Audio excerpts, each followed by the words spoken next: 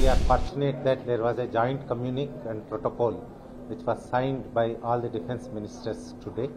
All the member countries were unanimous in their statement that the terrorism in whatever form shall be condemned and controlled.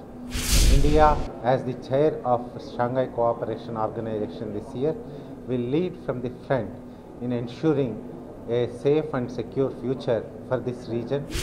The Council of Defence Ministers of Shanghai Cooperation Organisation went off successfully. We are fortunate that there was a joint communique and protocol which was signed by all the defence ministers today. It is indeed a tribute to the cooperative attitude of all the member countries of this organization that we could arrive at consensus with regard to several areas of cooperation in the defence sector.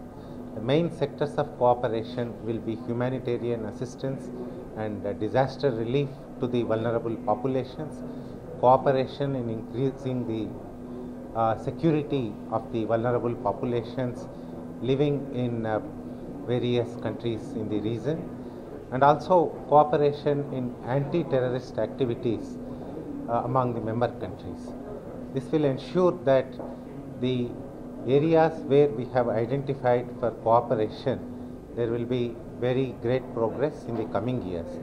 All the member countries were unanimous in their statement that the terrorism in whatever form shall be condemned and controlled.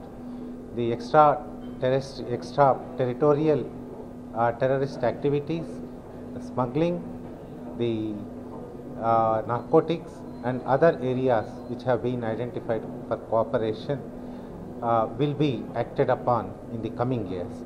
And India, as the chair of Shanghai Cooperation Organisation this year, will lead from the front in ensuring a safe and secure future for this region and entire world in the larger context.